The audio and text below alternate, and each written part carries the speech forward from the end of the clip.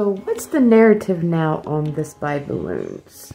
Well, Biden is humiliated after Hobby Club science balloon is reported as missing in action. It turns out that our president ordered an F-22 Raptor to shoot down a Hobby Club's weather balloon with a $400,000 Sidewinder missile that, you know, would deserve all ridicule he gets.